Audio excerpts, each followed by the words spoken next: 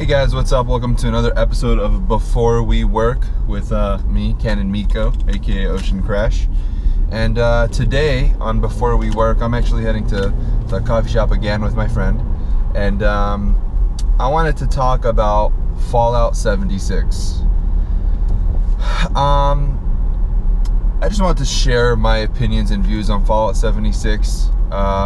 In case you guys haven't seen the video, they did that trailer at QuakeCon with them showing the perk cards and some of the guns, some scenery, and the way the perk cards work. And they were mentioning how awesome charisma is in Fallout 76. In case you guys don't know, Fallout 76 is an online MMO version of Fallout. It's a 4-player co-op or a single player, or I think it's 1 or 4. I think you did 2 or 3 as well. But it's a squad-based MMO. The biggest controversy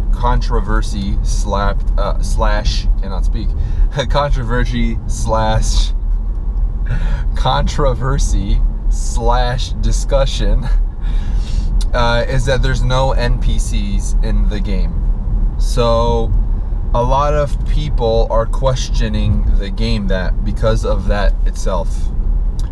And supposedly there's no human NPCs, at least. I believe there will be robot NPCs, and I think that's it. So that's been the huge topic of discussion.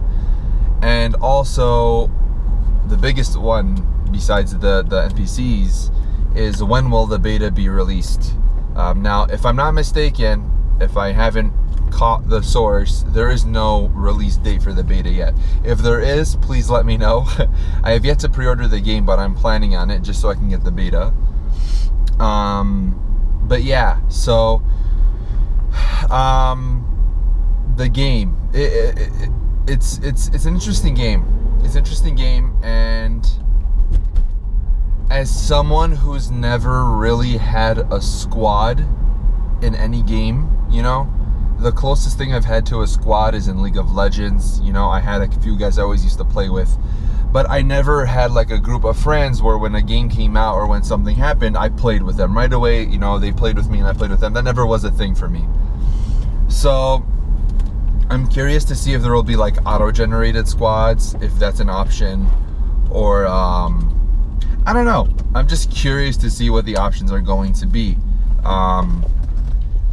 And it's been a huge point of concern for me. And I think, okay, so they also mentioned the karma-based system. This has to do with squads. They mentioned that if you attack another player, then their karma goes down, and if you attack them back, your karma doesn't move.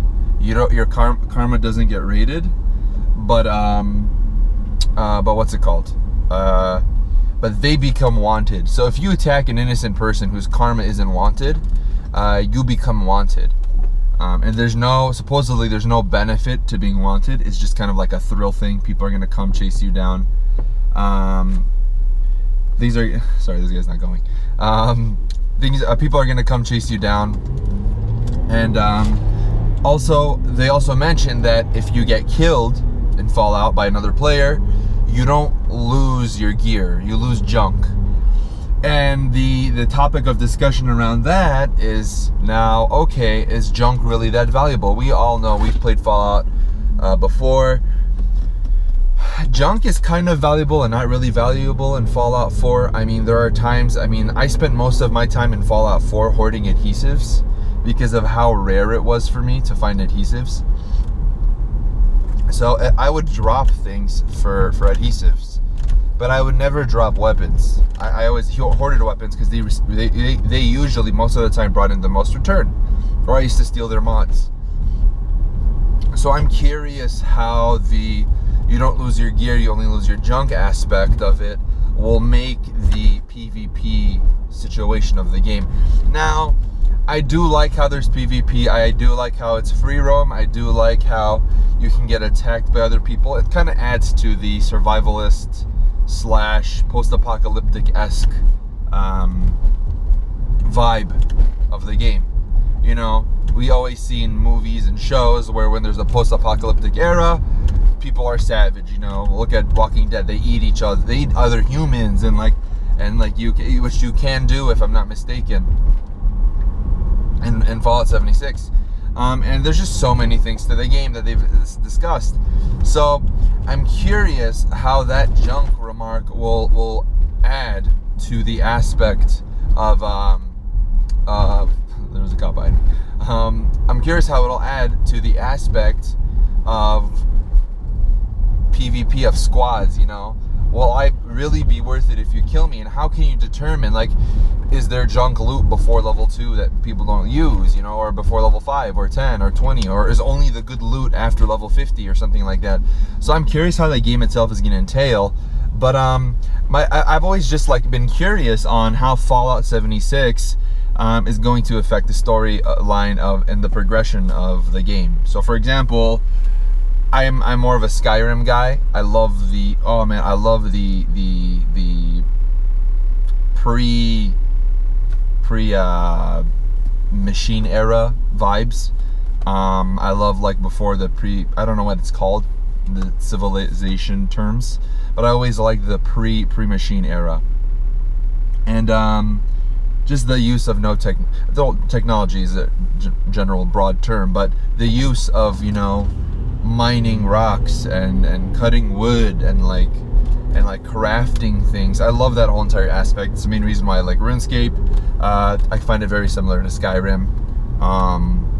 Be it that they may not be in your vision, but I think the only thing that separates RuneScape from Skyrim is that Skyrim you control the character differently than in RuneScape, and that's it. You both have skill lines. You can craft and make potions and do all that stuff. You can do the same thing in RuneScape. There's literally no difference. The only difference is that you get dragon powers in Skyrim, and in RuneScape you don't. They all have large amounts of quest logs. They're really the same thing, to be honest with you. Graphics are different as well. So, not really huge difference there. And I just like that part of it. So my only issue is, I digress. My only issue is that what we saw with Skyrim was they released Skyrim. They did so well on Skyrim that they postponed the storyline. What was it? 5 years, 6 years? Skyrim came out, and then how do they supplement the postponement of Skyrim? You had Skyrim HD, Skyrim PS4, Skyrim PC, Skyrim, all these things. You had Skyrim, and they're coming out Skyrim for the what's it called? The Nintendo Switch, Skyrim VR, and it's like, I'm tired of Skyrim. Like, we get it. You guys are cash cropping off of Skyrim because it did so well, but like, move on, you know. And they did finally announce a new Elder Scrolls. So that is, thank God, no more Skyrim. I mean, I love Skyrim, don't get me wrong, but I've played the heck out of that game, and I play ESO online. Different vibes, but ESO is still fun, but it's nothing compared to Skyrim, in my opinion. But yeah, so, done with Skyrim. I'm scared they're going to do the same thing with Fallout. Like, Fallout 5 isn't going to come out for another 6 years because, you know, Fallout did good. They're going to cash crop off of it, even though it didn't do as good as Skyrim. That's completely didn't do as good as Skyrim. But I'm scared that Fallout 76 might do good in its category, and it'll push back the production of It'll push back the production of Fallout 5, and we won't get a Fallout for a while. And I'm just curious where that takes us. I do like the online versions. They did ESO online. They're obviously going to do Fallout 76 online. They are trying to tap into the MMO world. They're trying to tap into the market-based economy, the microtransaction-based economy. So I'm just curious how that's going to take us for Fallout 76. I have a lot of questions, a lot of concerns. If you guys have any information regarding Fallout 76, some cool things that I may not have mentioned in this video that I missed, tag it, comment it down below. I'd love to get, you know, more in touch with Fallout 76 and any other piece of information that I've missed. I know IGN does some pretty good coverage on it. They have this post that they just constantly update. I know the game is going to be released in November of this year for Xbox One first. and then PC and PS4. So no cross-play as well. They said no cross-play simply because of Sony is not really allowing it. So that's my take on Fallout 76, guys. I'm really excited to see the future of Fallout 76. I'm ready to invest my time into it. It seems like a cool game. It's the type of games I like to play.